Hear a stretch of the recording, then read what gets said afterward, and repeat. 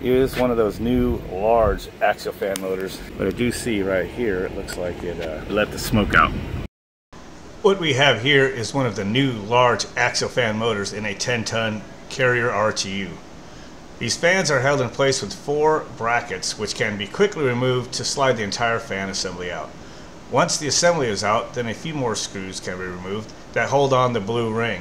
Then remove the screws securing the fan blade, which can then be removed. Finally, the last few screws mounting the fan motor. This fan motor section is what is replaced.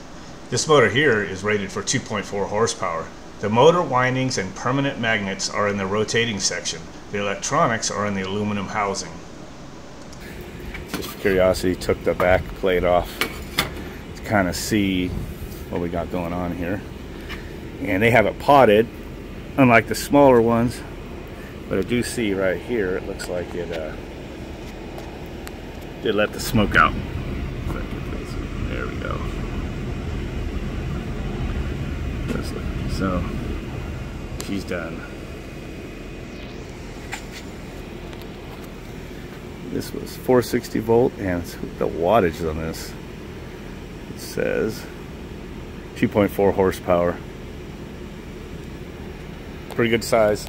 Those fans will suck the butt out of the cat.